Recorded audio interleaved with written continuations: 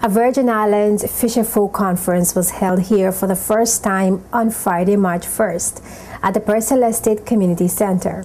The conference is part of a strategy to stimulate the fishing industry by providing a forum for the sharing of information, ideas, and opportunities in improving networking and further awareness among the major players in the fishing industry. Sean Rose has this report. The government is moving ahead with plans to establish the fishing industry as the third economic pillar here in the territory. With the start of this first fishermen's conference here today, let's hear from some of the fisherfolk themselves what are some of their expectations coming out of this conference. So only supposed to have like 300 fish pots, and a lot of people have like more. What I expect to take place today is that the minister or the people in charge of the Conservation and Fisheries Department would tell us that maybe in the near future, government and private enterprise would go into a partnership arrangement whereby the fishing complex would be managed by the government, but shares would be sold to the fishermen first and then the general public. I think this would be a very good arrangement instead of the current arrangement.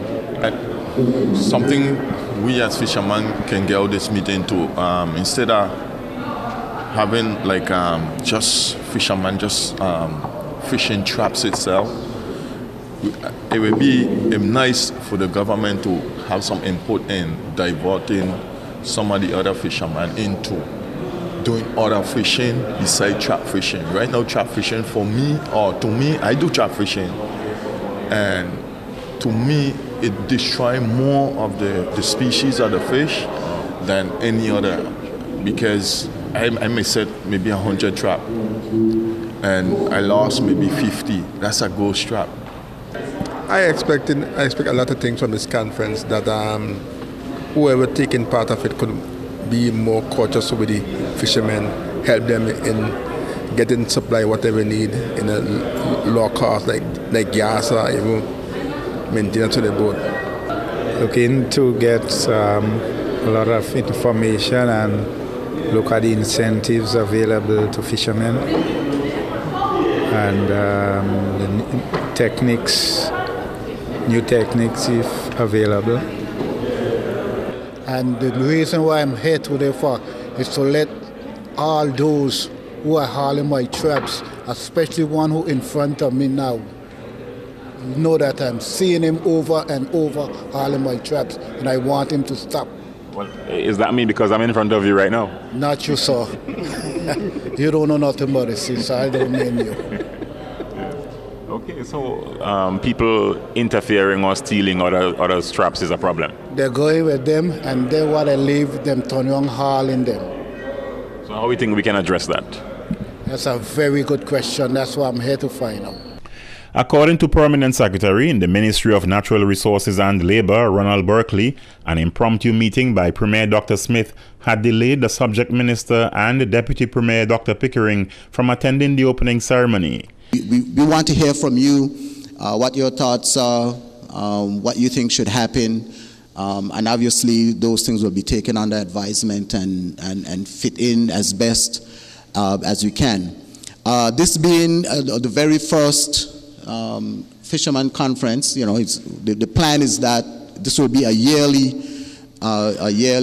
conference, and we expecting you to give us as much information as you in terms of how you think we should move forward.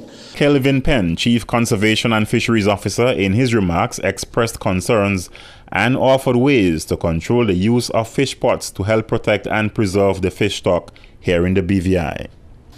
We have had previous meetings with the fishermen and how we could address the whole fish pot issues, and we have been seeking ways to control them by having the number of fish pots limited per fisher person. Also, too, we will try to have the fish pots marked with buoys, and all fish pots must have biodegradable panels.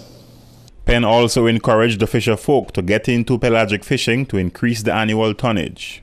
Clearly have to target not only the reef fish, but the open water and migratory fish like the tuna, wahoo, and dolphin, which are known together as a group under the name pelagic fish. Would also be necessary to catch more lobsters.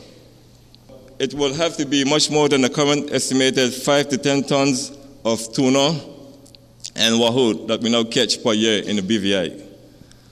Our aim might be to catch 100 tons of yellowfin tuna and 100 tons of wahoo, as fishermen did in Bermuda for the year 2011. Some of the fishermen have already expressed optimism about plans to pay immediately fishermen who turn in their catch at the BVI fishing complex. Prior to the conference, Deputy Premier and Minister for Natural Resources and Labour, Dr. Kedrick Pickering, said he wants fisherfolk to recognize their worth to the territory and the importance of the industry that is ingrained so deeply in the history and culture of the BVI. For JTV News, I'm Sean Rose.